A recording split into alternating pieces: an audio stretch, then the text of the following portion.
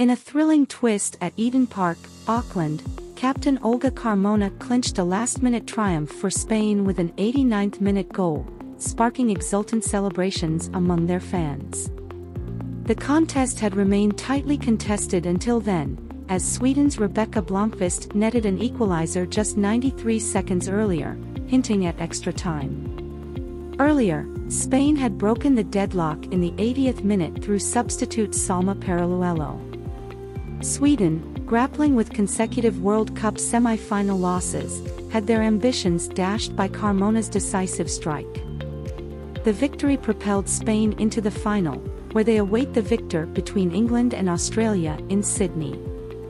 The semi-final shifted from tense to explosive, surprising onlookers. Spain's journey to the final was punctuated by a historic resurgence.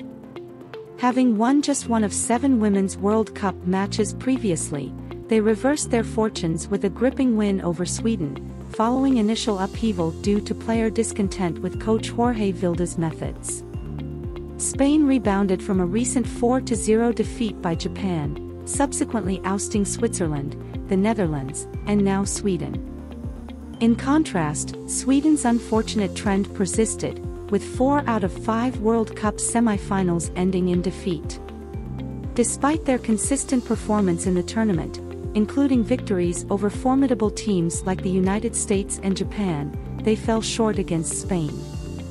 The emotional loss left players disheartened, particularly impacting long-serving captain Caroline Seeger, who ends her international career without a World Cup title due to injury-imposed constraints in this competition. As Sweden gears up for the third-place playoff, coach Peter Gerhardsson expressed his desire for Spain's success in the final.